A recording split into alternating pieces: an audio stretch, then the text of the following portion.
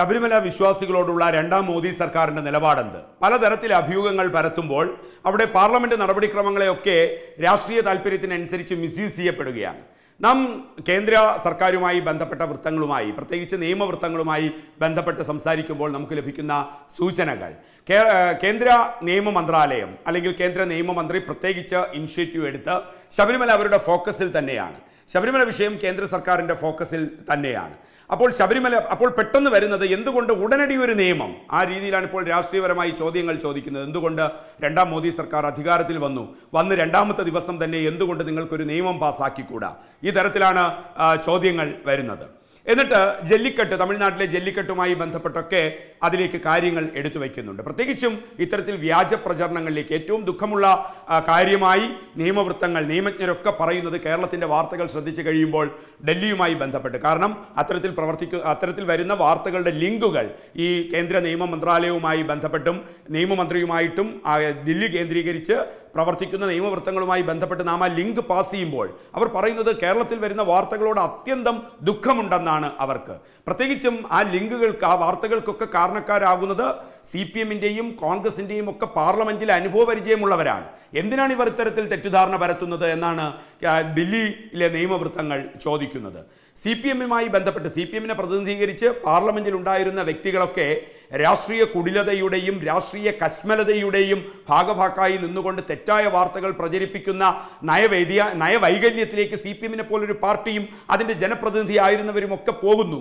എന്ത് ഗതികേടാണെന്നാണ് ഈ നിയമവൃത്തങ്ങൾ ചോദിക്കുന്നത്. സമാന രീതിയിൽ തന്നെയാണ് കോൺഗ്രസിൻ്റെ. അപ്പോൾ എന്താണ് വസ്തുത? രണ്ടാം മോദി സർക്കാരിനെ സംബന്ധിച്ചിടത്തോളം, പ്രത്യേകിച്ചും നിയമ മന്ത്രാലയത്തെ സംബന്ധിച്ചിടത്തോളം, നിയമമന്ത്രിയെ സംബന്ധിച്ചിടത്തോളം, അവരുടെ നിയമ മന്ത്രാലയവുമായി ബന്ധപ്പെട്ട് പ്രവർത്തിക്കുന്ന ഉദ്യോഗസ്ഥരെ സംബന്ധിച്ചിടത്തോളവും ഒക്കെ ശബരിമല അവരുടെ സെൻറ്റർ ഫോക്കസിൽ തന്നെയാണ് നിൽക്കുന്നത്. പിന്നെ ജല്ലിക്കെട്ടുമായി താരതമ്യപ്പെടുത്തുമ്പോൾ ഈ രണ്ടിൻ്റെയും വേർതിരിവ് എന്താണ്? ശബരിമലയെ സംബന്ധിച്ചിടത്തോളം ഒരു കോൺക്രീറ്റ് ആയിട്ടുള്ള ഒരു ഉത്തരവ് ശബരിമലയെ സംബന്ധിച്ച് ഉണ്ടായിട്ടില്ല. അതാണ് മനസ്സിലാക്കേണ്ട കാര്യം. ശബരിമലയിൽ യുവതീ പ്രവേശനം സാധ്യമാക്കുന്ന തരത്തിലേക്ക് ഒരു ഫൈനൽ ജഡ്ജ്മെന്റ് ഉണ്ടായിട്ടുണ്ടോ എന്ന് ചോദിച്ചാൽ സാങ്കേതികമായി നമുക്ക് പറയാം ഒരു ജഡ്ജ്മെന്റ് ഉണ്ടല്ലോ. പക്ഷേ നിയമവൃത്തങ്ങൾക്കും ഭരണഘടന പാലിക്കുന്നവർക്കും ഭരണഘടന പിന്തുടരുന്നവർക്കും ഒരിക്കലും അങ്ങനെ പറയാൻ സാധിക്കില്ല. എന്താണ് കാരണം? ദില്ലിയിലെ നിയമവൃത്തങ്ങൾ സൂചിപ്പിക്കുന്നതനുസരിച്ച് ഒരു ഫൈനൽ വെർഡിക്റ്റ് ശബരിമലയെ സംബന്ധിച്ച് ഉണ്ടായിട്ടില്ല. കാരണം ഒരു വെർഡിക്റ്റ് ഉണ്ടായി, അത് ശരിയാണ്. ശബരിമലയിൽ വിശ്വാസികളായ എല്ലാ പ്രായത്തിലുമുള്ള യുവതികൾക്കും അവിടേക്ക് പ്രവേശനമുണ്ട്. എല്ലാ പ്രായത്തിലുമുള്ള സ്ത്രീകൾക്കും, അതായത് യുവതികൾക്ക് പ്രവേശനമുണ്ട്. അപ്പോൾ ശബരിമലയിൽ അയ്യപ്പ വിശ്വാസികളായ എല്ലാ പ്രായത്തിലുമുള്ള സ്ത്രീകൾക്ക്, യുവതികൾക്ക് ശബരിമലയിൽ പ്രവേശിക്കാം. ഇതവിടെ നിൽക്കുന്നുണ്ട്. പക്ഷേ ഇതൊരു ഫൈനൽ വെർഡിക്റ്റ് ആണോ? ആ വെർഡിക്റ്റ് സ്റ്റിൽ എക്സിസ്റ്റിംഗ്, ആ കസ്റ്റം സ്റ്റിൽ എക്സിസ്റ്റിംഗ്. അപ്പോഴാണ് ഉയരുന്ന ചോദ്യം, ഇതൊരു ഫൈനൽ വെർഡിക്റ്റ് ആണോ? ഫൈനൽ വെർഡിക്റ്റ് അല്ല. എന്തുകൊണ്ട്? കാരണം അവിടെ ഒരു അപ്പീലിന് സമാനമായ കാര്യമുണ്ടായി. ചുരുക്കി പറഞ്ഞാൽ, അല്ലെങ്കിൽ എല്ലാവർക്കും മനസ്സിലാകുന്ന ഭാഷയിലേക്ക് ഈ നിയമജ്ഞർ നമ്മളോട് പറയുന്നത്, നിങ്ങളൊരു മർഡർ കേസിൽപ്പെട്ട് വിചാരണ നടപടികളിലൂടെ പോകുന്നു.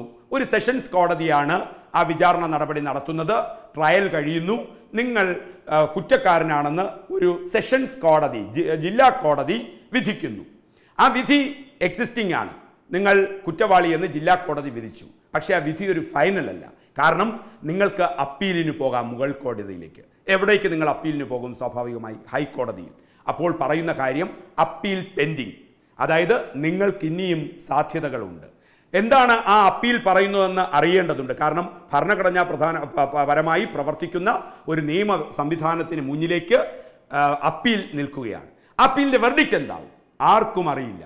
മേ ബി അത് ഈ സെഷൻസ് കോടതിയുടെ ഉത്തരവിനെ സബ്സ്റ്റാൻഷ്യേറ്റ് ചെയ്ത് അംഗീകരിക്കുന്നതാകാം, അല്ലെങ്കിൽ സെഷൻസ് കോടതിയുടെ ഉത്തരവിനെ റിജക്റ്റ് ചെയ്യുന്ന തരത്തിലേക്കാകാം. അപ്പോൾ അതൊരു വെർഡിക്റ്റിൻ്റെ സ്റ്റാറ്റസ് കോ നിലനിൽക്കുന്നതോടൊപ്പം തന്നെ ആ മർഡർ കേസിലെ സെഷൻസ് കോടതിയുടെ വിധി ഹൈക്കോടതിയിൽ അപ്പീൽ നിൽക്കുമ്പോൾ അത് ഒരു ഫൈനൽ അല്ല. ഇനി ഹൈക്കോടതി ഈ സെഷൻസ് കോടതിയുടെ നിങ്ങൾ കൊലയാളിയായിട്ടുള്ള ഈ സെഷൻസ് കോടതി വിധിയെ അംഗീകരിക്കൂ എന്ന് വെക്കൂ, നിങ്ങൾക്ക് അപ്പോഴും മറ്റൊരു അവസരം വരുന്നുണ്ട്. നിങ്ങൾ വീണ്ടും അപ്പീലുമായി സുപ്രീം കോടതിയിലേക്ക് പോകും. അപ്പോഴും ഈ ഉത്തരവ് സ്റ്റാറ്റസ് നിൽക്കുന്നുണ്ട്. പക്ഷേ നിങ്ങൾ വീണ്ടും ഒരു അപ്പലൻ്റ് ആണ്, ഒരു ഫൈനൽ. അപ്പോൾ നമ്മൾ ചോദിക്കുന്നു, സെഷൻസ് കോടതിയുടെ ഉത്തരവ് ഫൈനലായോ? ഫൈനലായില്ല. ഹൈക്കോടതി അതിനെ അംഗീകരിച്ചിട്ടും ഫൈനലാകുന്നില്ല. കാരണം നിങ്ങൾക്ക് സുപ്രീം കോടതിയിൽ നിങ്ങളുടെ അപ്പീൽ നിൽക്കുന്നു. അപ്പോൾ എപ്പോഴാണ് ഇത് ഫൈനലാകുന്നത്? ഇത് സ്റ്റാറ്റസ് നിൽക്കുമ്പോൾ തന്നെ ഇത് ഫൈനലാകുന്നത് സുപ്രീം കോടതിയിൽ ഈ സെഷൻസ് കോടതിയുടെ വിധി അംഗീകരിച്ചാൽ മാത്രമേ ഈ നിങ്ങൾ കൊലപാതകിയാണെന്ന് നിങ്ങളുടെ ഈ സെഷൻസ് കോടതി, ജില്ലാ കോടതി കണ്ടെത്തിയ വിധി സുപ്രീം കോടതിയും അംഗീകരിച്ചാൽ മാത്രമേ ഒരു ഫൈനൽ വെർഡിക്റ്റ് ആവുകയുള്ളൂ. ഇതിൽ നിന്നുകൊണ്ട് ശബരിമലയുടെ കാര്യത്തിലേക്ക് വരും. ശബരിമലയിൽ ഒരു അപ്പീൽ നിൽക്കുന്നുണ്ട്. 50ഓളം പേർ പുനഃപരിശോധന ഹർജി അവിടെ ഫയൽ ചെയ്തു. ആ പുനഃപരിശോധന ഹർജിയിൽ വാദം കഴിഞ്ഞിരിക്കുന്നു. എന്നിട്ട് വിധി കാത്തു നിൽക്കുകയാണ്. ഫലത്തിൽ ഒരു സെഷൻസ് കോടതിയിൽ നിങ്ങൾക്കെതിരായിട്ടുള്ള ഒരു കൊലപാതക കേസിൽ ഒരു വിധി വന്നു. നിങ്ങൾ ഹൈക്കോടതിയിൽ അപ്പീലിന് പോയി. ആ വിധി നിൽക്കുന്നതോടൊപ്പം തന്നെ ആ വിധി ഫൈനൽ എന്ന് നിങ്ങൾക്കോ എനിക്കോ ഇന്ത്യയിൽ ഒരു ന്യായവിധികൾക്കും പറയാൻ സാധിക്കില്ല. കാരണം അപ്പീലിൻ്റെ വാദഗതികൾ നടക്കുന്നുണ്ട്. അപ്പീലിനും ഒരു വിധി വന്ന് സുപ്രീം കോടതിയിലും നിങ്ങളുടെ അപ്പീൽ പോയി. അതും ഈ സെഷൻസ് കോടതിയിലെ വിധി അംഗീകരിച്ചാൽ മാത്രമേ ഒരു ഫൈനൽ വെർഡിക്റ്റ് ഉള്ളൂ. സമാനമായതുപോലെ ശബരിമലയിൽ ഇപ്പോഴും ഒരു ഫൈനൽ വെർഡിക്റ്റ് ഇല്ല. ഒരു ഫൈനൽ വെർഡിക്റ്റ് ഇല്ല. ഫൈനൽ വെർഡിക്റ്റ് ഇല്ലാത്ത ഒരു കാര്യത്തിൽ എങ്ങനെയാണ് തിടുക്കപ്പെട്ട് ഒരു സർക്കാരിന് നിയമനിർമ്മാണം നടത്താൻ സാധിക്കുക? ഇതാണ് ചോദ്യം. ഇതറിയാത്തവരല്ല ഇവിടുത്തെ ഈ തെറ്റായ വാർത്തകൾ പ്രചരിപ്പിക്കുന്ന CPM-ൻ്റെയും ഇടതുപക്ഷത്തിൻ്റെയും കോൺഗ്രസിൻ്റെയും ഒക്കെ ജനപ്രതിനിധികളായിരുന്നവർ വരെ. എന്തിനാണ് ഇവർ ഇത്തരത്തിൽ ആക്ഷേപഹാസ്യ പാത്രങ്ങളായി സമൂഹത്തിന് മുന്നിൽ മാറുന്നതെന്ന് ചോദ്യം ചോദിക്കുന്നത് ദില്ലിയിലെ നിയമവൃത്തങ്ങളാണ്. അപ്പോൾ കേന്ദ്ര സർക്കാരുമായി നാം ബന്ധപ്പെടുമ്പോൾ നമുക്ക് ലഭിക്കുന്നത് തീർച്ചയായും ശബരിമല കേന്ദ്ര സർക്കാരിൻ്റെ സെൻട്രൽ ഫോക്കസിൽ തന്നെയാണ്. നിയമവകുപ്പ് അതിനെ കൃത്യമായി എന്താണ് ഏതു സമയത്ത് വേണ്ടത് എന്ന രീതിയിൽ പ്രവർത്തിക്കാൻ നിയമവകുപ്പ് സജ്ജമാണ്. പ്രധാനമന്ത്രി നരേന്ദ്രമോദിയുടെ പ്രത്യേക താല്പര്യത്തിൽ നിയമവകുപ്പിന് നോട്ടുണ്ട് ശബരിമലയെ പ്രത്യേകമായി ഫോക്കസ് ചെയ്യാൻ. പ്രധാനമന്ത്രിയും നരേന്ദ്രമോദിയും അതിനെ നിതാന്ത ജാഗ്രതയിലൂടെ കാണുകയാണ്. പക്ഷേ എപ്പോഴാണ് കേന്ദ്ര സർക്കാർ നടപടിയെടുക്കേണ്ടത്? അതാണ് അവിടുത്തെ ഒരു ക്രൂഷ്യൽ ജംഗ്ഷൻ. അത് ഈ ഭരണഘടനാ ബെഞ്ചിന് മുന്നിൽ എത്തിയിട്ടുള്ള പുനഃപരിശോധനാ ഹർജികളിൽ മേൽ എന്തായിരിക്കും വിധി? അപ്പോഴാണ് ഒരു ഫൈനൽ ജഡ്ജ്മെന്റ് ആകുന്നത്. അതേസമയം ജല്ലിക്കെട്ടുമായി താരതമ്യപ്പെടുത്തുമ്പോൾ ജല്ലിക്കെട്ടിൽ ഇങ്ങനൊരു കോംപ്ലിക്കേഷൻ ഇല്ല. ജല്ലിക്കെട്ടിൽ അങ്ങനെ ഒരു പുനഃപരിശോധനാ ഹർജിയിലും മറ്റു കാര്യങ്ങളും പോകുന്നതിനപ്പുറത്തേക്ക് അവിടെ ഒരു ഓർഡിനൻസ് വരുന്നു, അത് നിയമമാകുന്നു, ആ തരത്തിലേക്ക് കാര്യങ്ങൾ മാറുന്നു. പക്ഷേ ശബരിമലയെ സംബന്ധിച്ചിടത്തോളം പുനഃപരിശോധനാ ഹർജികൾ 50-ലധികം പുനഃപരിശോധനാ ഹർജികൾ അവിടെ ഉണ്ടായി.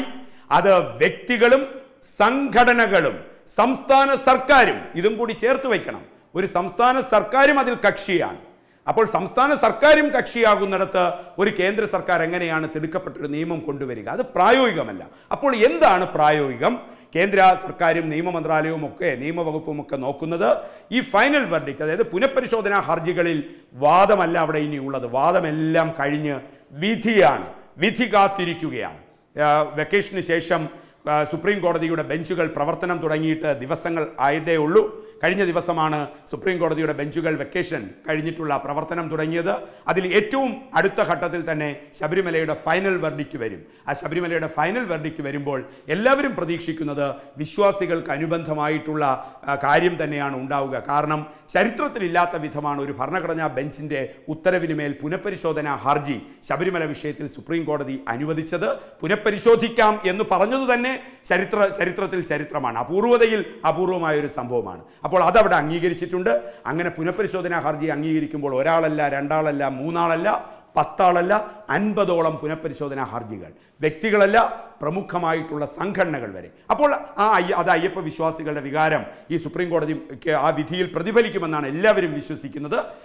ഇല്ല, മറിച്ചാവുകയാണെങ്കിൽ മാത്രം നിയമം ഇടപെട്ടാൽ മതി, കേന്ദ്ര സർക്കാർ ഇടപെട്ടാൽ മതി. അപ്പോൾ അതിൻ്റെതായ രീതികളിലേക്ക് പോകും. അപ്പോൾ പെട്ടെന്ന് നിയമമുണ്ടാക്കൂ എന്ന് വിളിച്ചു പറയുന്നവരും നിയമമുണ്ടാക്കാത്തത് ഇരട്ടത്താപ്പാണ് എന്ന് പറയുന്നവരും അറിയേണ്ടത് അവരോടുള്ളൊരു ചോദ്യം, കേന്ദ്രം പെട്ടെന്നൊരു നിയമമുണ്ടാക്കി, ഒരു ഓർഡിനൻസ് കൊണ്ടുവന്നു, ശബരിമലയുമായി ബന്ധപ്പെട്ട ഒരു ഓർഡിനൻസ് കൊണ്ടുവന്നു എന്നിരിക്കട്ടെ.